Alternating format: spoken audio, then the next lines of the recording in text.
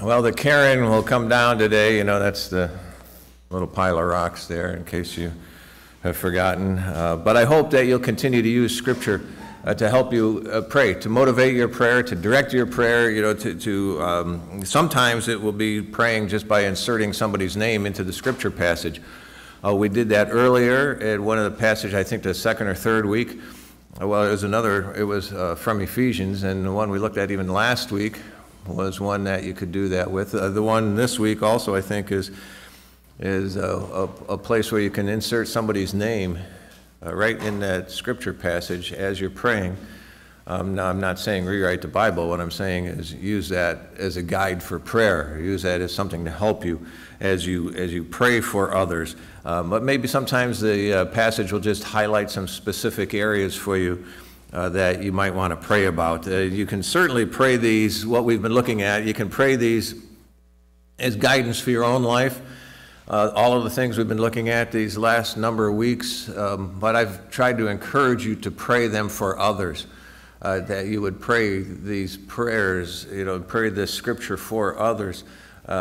And whether you use the Scripture passages or not, let me encourage you to pray for others. You know, you should be praying for others. God tells us that in many places, many ways. We're to pray for our leaders. We're to pray for all those. And pray that God will, one of the things you can pray is that God will open up their hearts to know Him, you know, to make them receptive, responsive to His word, to His truth. You know, let's pray, and then we're going to look at our final passage in this series. Father, thank you for your word and truth. Thank you for the things that it continues to teach us. Thank you that it's not simply there, but it is indeed powerful and effective as you tell us.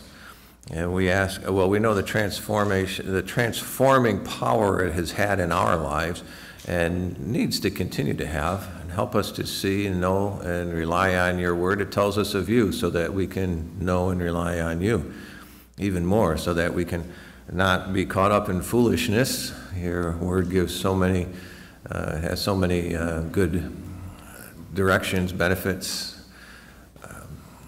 Bring your word into our life today, this morning, that the passage we look at would just remind us again of you, our relationship with you, and all that you have done and all you still desire for us, Father. So use your word, we pray. In Christ's name, amen. We're going to be in Hebrews 13, if you want to turn there. Hebrews chapter 13, just a couple of verses, page 1109 in the Pew Bible. And I'm going to try to remember I have to stand still because this is the mic we're using today, and I'm not used to standing still. But anyway, just a couple verses there. They're sort of a benediction as the author of Hebrews is writing, and he's kind of pulling this to an end and to some conclusions. It's sort of a benediction. Now, a benediction is simply it's requesting a blessing, and you see that happen here. Requesting a blessing, really, that's prayer. It's usually we talk about it at the end of a church service, you know, and that we have the benediction there. It's simply requesting something only God can give, and that is what we see here. So this is the benediction on our series on cairns of prayer. So drop down to verse 20, Hebrews chapter 13, verse 20. It says, "Now may the God of peace, who brought up from the dead our Lord Jesus, the great shepherd of the sheep, with the blood of the everlasting covenant, equip you with all that is good to do his will, working in us what is pleasing in his sight through Jesus Christ. Glory belongs to him forever and ever. Amen." Now, some people, when they read this, and they would say, you know, as it starts out there and it says, "Now may the God of peace," and some people claim God is not a God of peace. What we see over and over again is that repetition of violence in the Old Testament, and how could we ever claim that God is a God of peace? I have heard people objecting to that, and talking really in some regards what a horribly vindictive and mean God is laid out in the Old Testament, and some use that as an excuse to ignore or to denigrate the Old Testament. One pastor of a very large church in the Atlanta area, whose initials are Andy Stanley, even said that we need to get unhitched from the Old Testament. That is just extremely wrong. That Old Testament is there for us. Now, we don't sit in judgment on the Word of God. God's Word sits in judgment on us. We come before Him. His Word is not dependent upon what we think is right or what we think is good. We should find what is right and what is good as we look at His Word. Now, some even go so far as to say the God of the Old Testament is a different God than what we see in the New Testament. And that's heresy, teaching which is against the Bible. That is not accurate. It is one God from beginning to end. And God is a God of peace. But He also battles unrighteousness. Those aren't in conflict at all. He battles those who act contrary to His purpose. Now, God is by nature peaceful, but He's willing to battle when times call for it. In Isaiah chapter 57, He says, "There is no peace for the wicked, says my God." And the fact that God takes action against wickedness does not negate the fact that He is a God of peace. We might know someone who is a very peaceful person by nature, but they stand up against unrighteousness, and that gets them going. Me, I'm calm as could be, but you do something against my wife or my kids, and there's going to be a problem. Now, one of the things, the difference there is I don't always act properly and righteously. God always does. But God, He is a God of peace. But He is also one who stands against wickedness. Jesus said, "Peace I leave with you, my peace I give to you. I do not give as the world gives. Your heart must not be troubled or fearful. My peace I give you," He says. One of the names for Christ is Prince of Peace. Describing who He is. And He came to bring peace. Romans chapter 5, verse 1 says, "Therefore, since we have been declared righteous by faith." Isn't that a great statement? If you think you're waiting until you step into eternity to have that righteousness of God, what He says is we have been declared righteous by faith. Because of that faith in what Christ has done, we are declared righteous right now, even though you may not feel like it. But He goes on, He says, we have peace with God through our Lord Jesus Christ. That's not something that we have to wait for at a certain time. That is something we have. When we come to faith in Him, that is something we have. We have been declared righteous, and we have that peace of God with us. So when you pray for others, pray that they have the peace of God. Pray they have the peace of God. Now, that starts with a relationship with Jesus Christ. Without that relationship with Jesus Christ, they don't have peace with God. They might feel all hunky-dory. There's that word again. They might feel all wonderful and all that stuff. But if they don't have a relationship, if they don't have that relationship with Jesus Christ, they don't have that peace that they think they have. They don't have that. Everything is not okay. Everything is not just humming along fine. They have to have that relationship with Christ. That's where it starts. But even Christians, even those who have a relationship with Christ, sometimes have a lack of peace. We live in a fallen world. We live in a world that is in many ways overrun by sin. And there are many things that can knock us for a loop, and peace becomes absent. Peace just seems so far from us. I was with Barb this last week as we met with the cancer team over at Parkview Cancer Center, and going through some of those discussions, and they asked her on how she was doing and stuff. She said, "Well, I'm a little anxious," and they said, "That's understandable." We live in a world. Now let me tell you too, You want to see the peace of God reign, sit down and talk to her.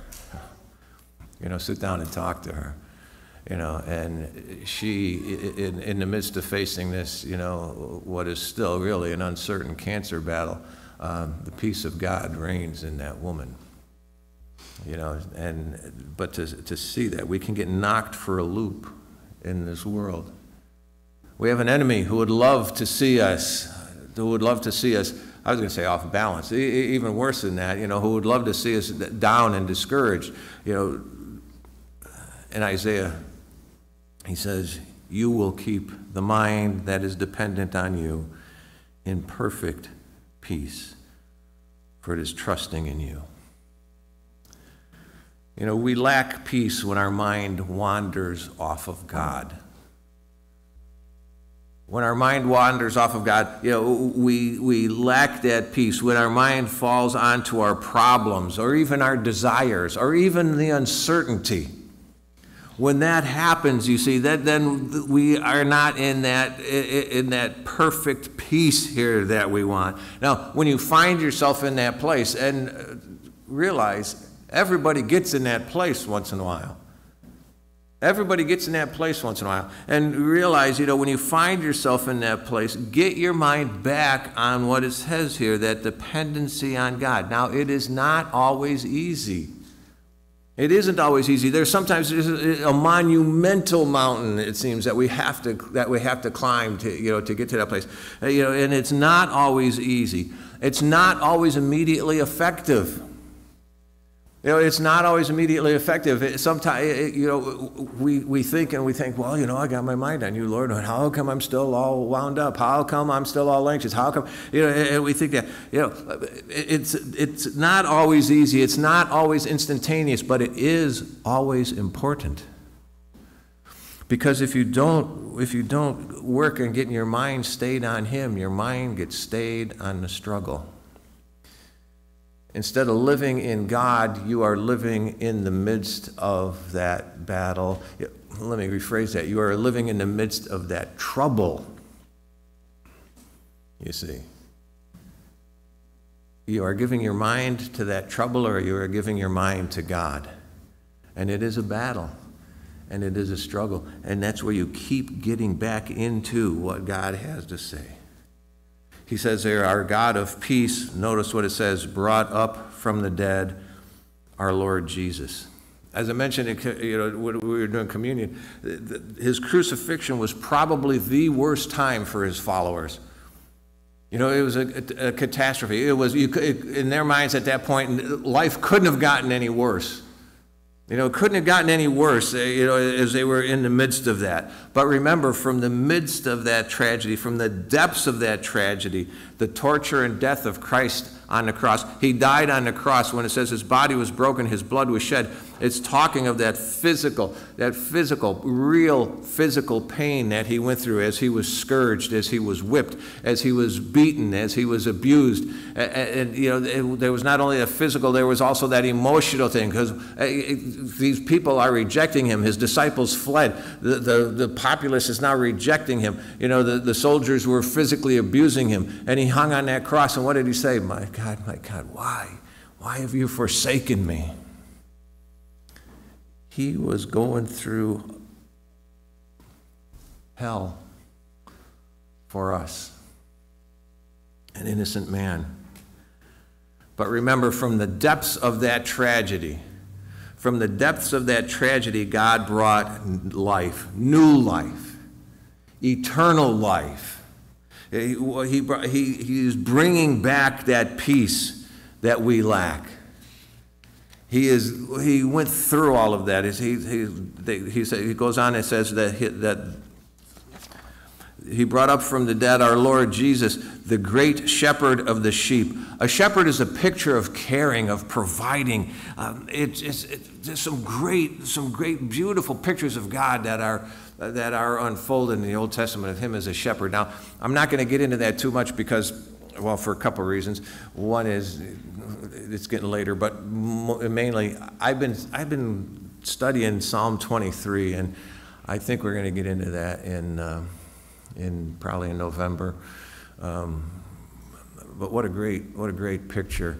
What a great picture of God, the great shepherd of the sheep. And he says, with the blood of the everlasting covenant. That really highlights a huge distinction, an important distinction between the Old Testament and the New Testament. The Old Testament is replete with covenants, covenant and covenant and covenant. And you see that there's 5 main covenants in there. I believe I put some scripture passages in your outline. Well, it talks about the Noahic covenant. That's when the flood came and God promised, he made that covenant to never destroy the earth again by a flood. You can say, well, there's floods. He's never destroyed the whole earth again by a flood, and he said he wouldn't. And then they have the Abrahamic covenant that God would make them into a great nation. You have the Mosaic covenant where he talks that Israel would be his people. You have the Davidic covenant where he promises that God would establish David's throne and would always have a descendant as king on that throne, and that Jesus is in the line of David when you read through the genealogies in the beginning of the Gospels, and it traces it back all the way back to Adam, but there's that line in the line of David. And then there's the new covenant. In Jeremiah chapter 31, it says, look, the days are coming, this is the Lord's declaration, when I will make a new covenant with the house of Israel and with the house of Judah. This one will not be like the covenant I made with their ancestors when I took them by the hand to bring them out of the land of Egypt, a covenant they broke, even though I had married them, the Lord's declaration. Instead, this is the covenant I will make with the house of Israel after those days, the Lord's declaration. You see, he wants to get across, this is the word of God here. I will put my teaching within them and write it on their hearts. I will be their God, and they will be my people. No longer will one teach his neighbor or his brother, saying, know the Lord, for they will all know me, from the least to the greatest of them. This is the Lord's declaration. For I will forgive their wrongdoing and never again remember their sin. You see, they were used to having to make sacrifices over and over again. Why? Because that sin needed to be cared for. That sin needed to be atoned for. At the Last Supper, Jesus brought this change from the animal sacrifices that were called for under the old covenant. He brought in a change. He said to his followers, in the same way, he took the cup and after supper said, this cup is the new covenant established by my blood, which is shed for you. When you pray, pray they will have the peace of God which comes through the blood of the everlasting covenant, which was secured for us on the cross. Now, in the Old Testament, they repeated that shedding of blood of the animals. The New Testament, Jesus has sacrificed his life once for all, the blood of the everlasting covenant. No need to repeat any of the sacrifices for our sins. That's why we can read earlier in Hebrews where it says, he doesn't need to offer sacrifices every day as the high priests do, first for their own sins and then for the sins of the people. He did this once for all when he offered himself. Hebrews chapter 9, it says, he entered the most holy place once for all, not by the blood of goats and calves, but by his own blood, having obtained eternal redemption. Talked about that blood of the everlasting covenant. Hebrews chapter 9. He says, nor was it to offer himself repeatedly as the high priest enters the holy place every year with blood not his own, for then he would have had to suffer repeatedly since the foundation of the world. But as it is, he has appeared once for all at the end of the ages to put away sin by the sacrifice of himself. Hebrews 10:10. By this will of God, we have been sanctified through the offering of the body of Jesus Christ once for all. That phrase once for all appears 6 times in chapters 7 through 10 in Hebrews there, emphasizing that what Christ has done is not something that needs to be repeated. It's not something we add to. It's not something that was insufficient in and of itself. It is what was needed for our forgiveness. It is what was needed for our salvation, and it is the way in which we come to God. Jesus fulfilled the sacrificial requirements of the Old Testament covenants. Why don't we sacrifice anymore? Because Jesus fulfilled those sacrificial requirements. The ceremonial aspects of the Old Testament are unnecessary because Jesus fulfilled them. However, the moral aspects of the Old Testament are very much pertinent for us today. You cannot walk away from those. You cannot walk away from the way in which God called his people to live. You cannot walk away from the Ten Commandments in which he very clearly laid out the guidance for his people. You follow the Ten Commandments and, you know, I think every sin is a violation of the first commandment. Every sin. Now, you'll have no other gods. Because when we sin, what are we doing? We're saying, I know better. I'm choosing a different way. And I know better. The moral aspects of the Old Testament are very much a part of what life is today. And the unfolding of how God dealt with those people, very much we can learn from today. So now we have, as it says here in Hebrews, now we have peace with God through our Lord Jesus Christ. His blood sealed and ratified that new covenant. As Passover was instituted in Exodus, as God was leading his people, getting his people out of Egypt, and the plagues unfolded, plague after plague after plague, and then they get to this final plague, and God says, "This is it, you know." This is it. Pharaoh is, you know, that dude is just he's gonna be toast. He's gonna let you guys go. And you have the plague of the death of the firstborn. And it says all the firstborn in Egypt, all the firstborn in the land were killed. All of them were killed, except for the ones marked with the blood on the doorframe. In Exodus 12, it says, "The blood on the houses where you are staying will be a distinguishing mark for you. When I see the blood, I will pass over you. No plague will be among you to destroy you when I strike the land of Egypt." When God moved through, he didn't look to see who was in the house. He didn't look to see how they lived. He looked for the blood on the door. And those houses, those places that were under the blood were spared. When he looks at us,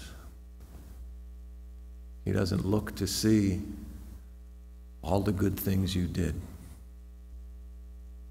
He looks to see if you are under the blood of Christ. Now may the God of peace, who brought you up from the dead, of our Lord Jesus, the great shepherd of the sheep, with the blood of the everlasting covenant. We don't need to follow the ceremonial aspects of the law, the sacrifices, the feasts, the ritual washings, but that doesn't mean we do nothing. That doesn't mean that, you know, we just coast. So part of this benediction prayer, he goes on, he says that God will equip you with all that is good to do his will. To do his will. Pray that they will be equipped to do God's will. This prayer is about God's will, not our wants. It's not about what we want. It's about what God wills. The disciples, if you would have taken a poll, they would not have wanted Jesus to die on the cross. That wouldn't even have been on their list of things they wanted to unfold. But it was that necessary thing. It's not about our wants, it's about God's will. And doing God's will for us, even now, it requires our effort along with his power and our yielding to his guidance in our lives. Galatians chapter 2, it says, "For you were saved by grace through faith, And this is not from yourself, it is God's gift, not from works, so that no one can boast. For we are his creation, created in Christ Jesus for good works, which God prepared ahead of time so that we should walk in them. Our efforts, his power.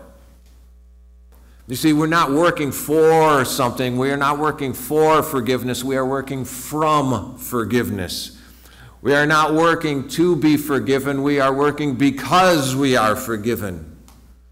We are not working to get on good side. We are working from God's good side.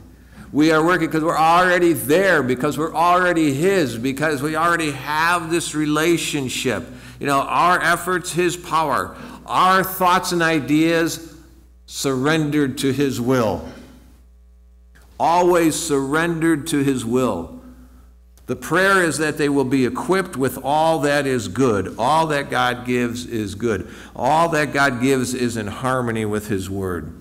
Psalm 84, for the Lord is a sun and a shield. The Lord bestows favor and honor. No good thing does he withhold from those who walk uprightly. God wants us to succeed in doing his will. You need to have that last part on there. Because it's not just that God wants us to succeed. It is not just that, God wants us to succeed, and man, your pockets are going to be full of money as long as you give me the money. You know how it goes. It's not that prosperity stuff where God is, that heavenly Father who wants to spoil his kids. No, it is the reality, that God will withhold no good thing from those who walk uprightly. He wants us to succeed in doing his will. He wants us to be his more and more.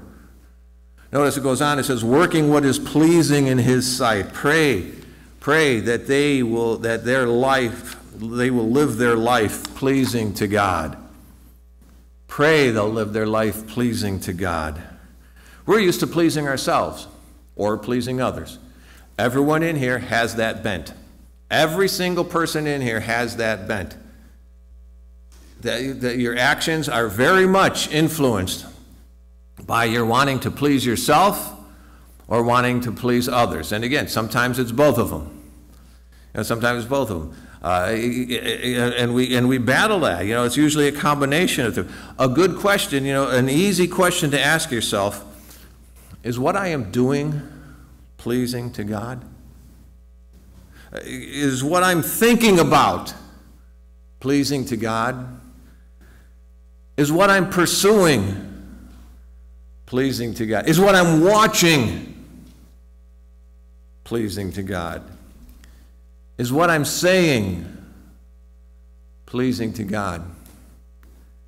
Ask yourself, is how I am living pleasing to God? Now, as you're thinking about that, don't be discouraged. Don't be discouraged. Notice what he says here. It says that he is working in us. Working. We are in process. We are all still in process. If you've arrived, you're not here. If we've checked out, we've had our ticket punched and we're gone. It's working in us. Don't be discouraged. Be determined. Be determined. Be determined to live for him. Don't give up.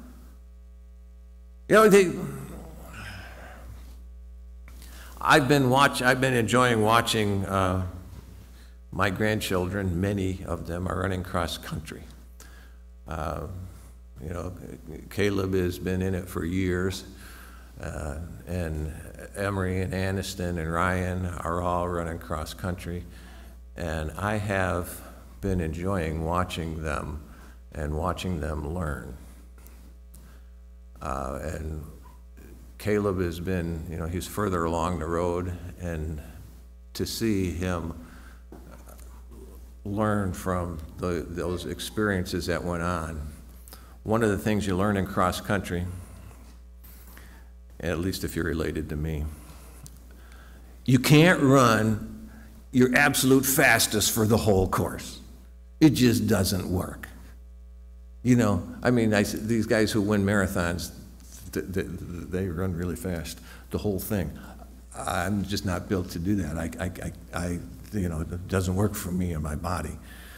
You know, but you know, I was watching Caleb this last week, and you know, he came in first.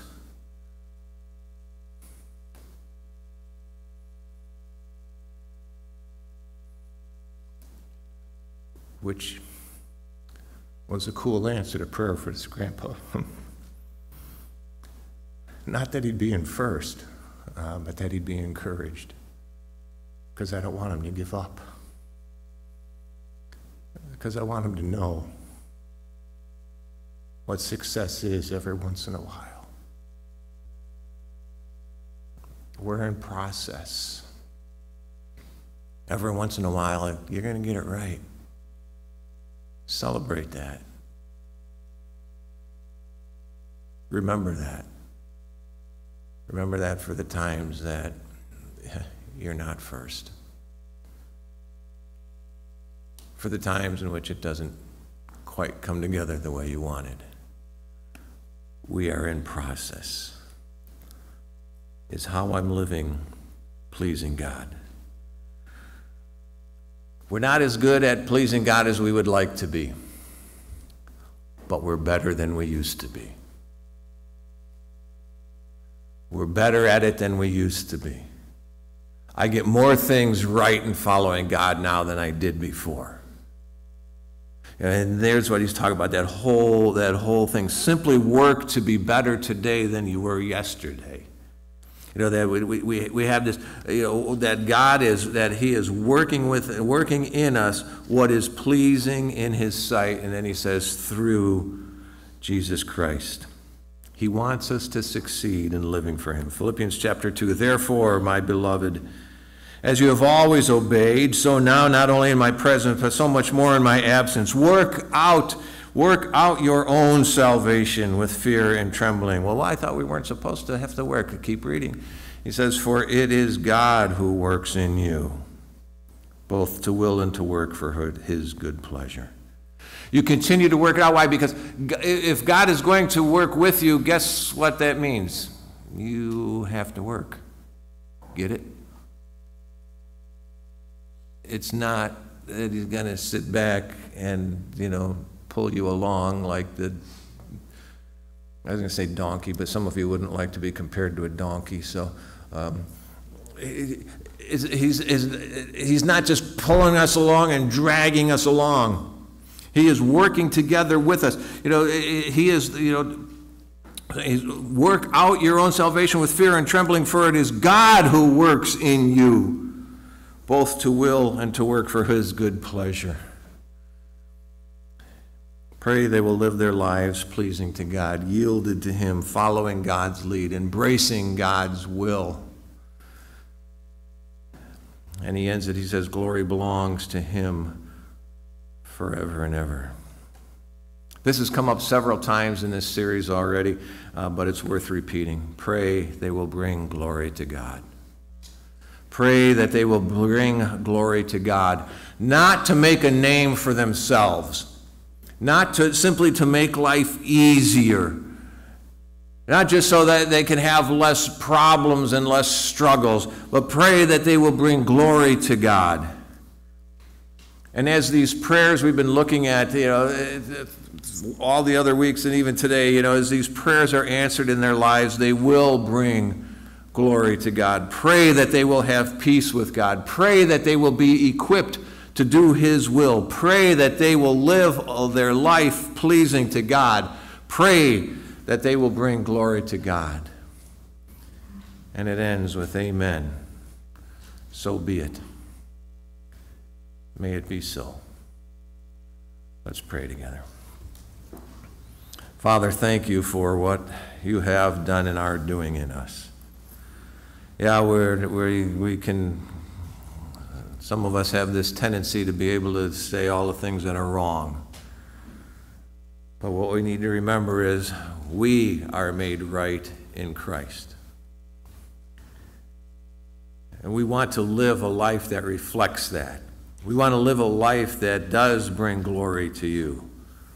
We want to have your peace. We want to live in that peace, knowing that it's there. And I pray for those who struggle with that right now, that you would guide them back. Help us to keep our minds stayed on you. Equip us to do your will, Father. You want us to succeed in living for you. Help us to live our life pleasing to you. Help us to remember, even to ask ourselves this question, is what I am doing right now pleasing to you? Help us, Father, to bring glory. Glory to you. May it be so. May it be true. Amen. Would you stand together for the benediction?